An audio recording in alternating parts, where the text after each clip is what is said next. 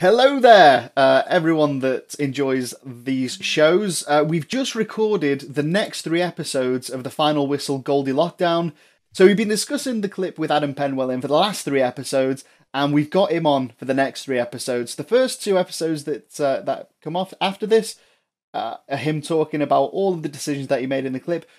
But the sixth episode of the series is something that Adam breaks down what happened when he got his Achilles tendon injury, how it affected him. We just go really, really deep into that. I would just want to say thank you to Adam for not only coming on and discussing the clips that we watched, but also thank you for opening up to the level that you did. And it's going to be so insightful to anyone that watches this episode. I think that, I've got to echo you 100% there, and I can't thank Adam enough for coming on. Episode 6 is one of the most candid ones that we've done. I think it's one of the ones that we should be most proud of, and I think Adam should be immensely proud of the fact that he shared that story. It's going to be of so much value to so many other colleagues around the country, and to hear what he's given back as well. I just think he's an absolutely amazing man. I think he's been an absolutely terrific referee by all accounts.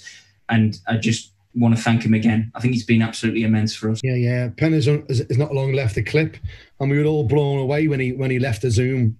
And we just said, we want to put something out tonight just to say thank you. He's laid himself bare with regards to the whole 3-minute Goldilocks clip, which we never ever done it on Facebook, but we took it around the country. But when we said in the final episode is how he coped with doing so well. He was really big when we started off refereeing, lost loads of weight, become top draw fitness. Then he got an injury that ended his career when he was getting told, you're definitely going to go Football League. And the way he opened up, it was surprised me. I've known him a long time.